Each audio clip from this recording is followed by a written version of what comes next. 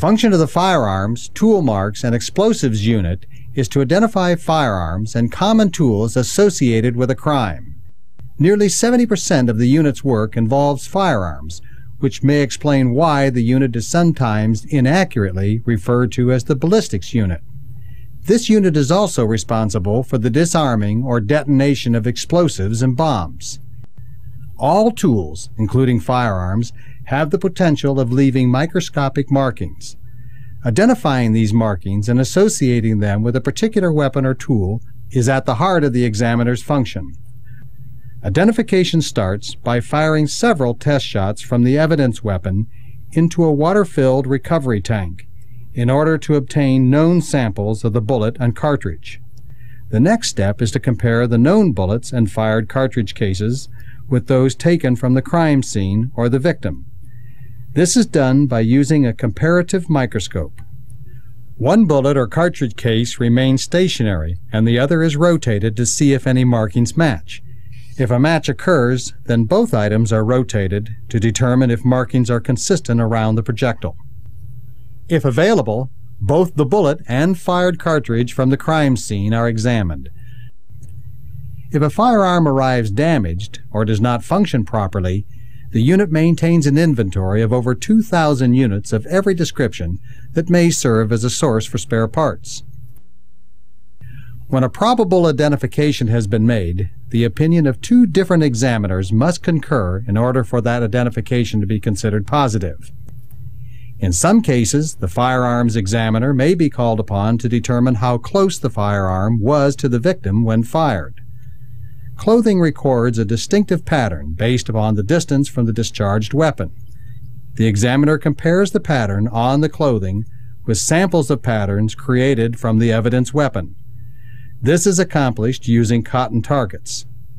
At the unit's in-house firing facility, the targets are placed downrange at specific distances. Using the suspect weapon, and if possible, bullets, a series of test firings are made into the targets.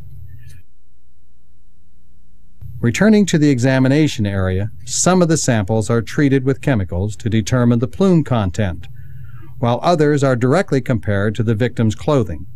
Several test firings are made at and on either side of the selected distance to ensure accuracy.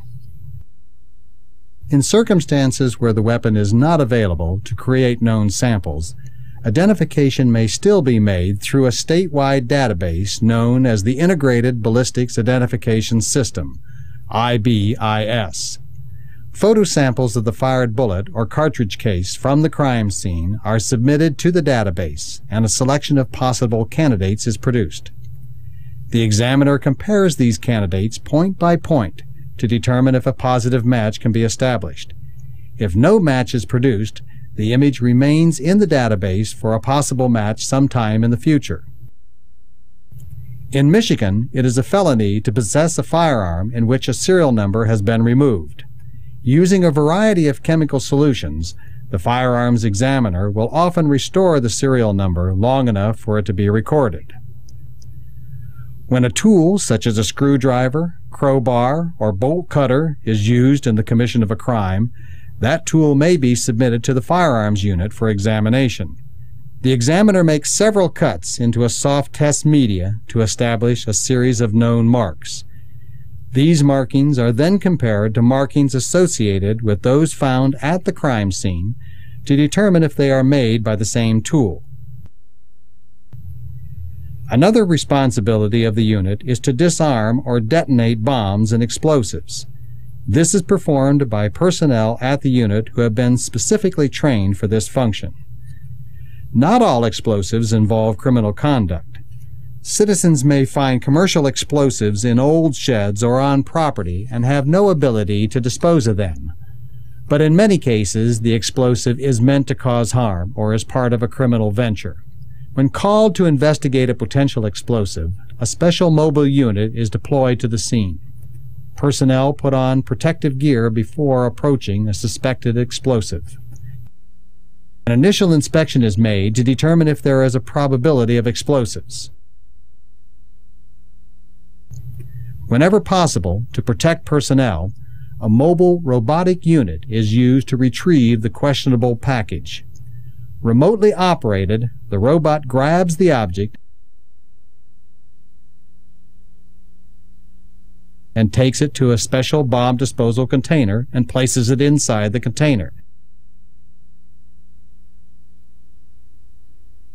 The package is removed to a remote area where it can be rendered safe. Weapons and tools are often a part of criminal activity. Using the latest instrumentation and techniques, as well as a broad range of knowledge and experience, the Firearms, Tool Marks, and Explosives Unit assists law enforcement with accurate identification that link the weapon and its use with a crime.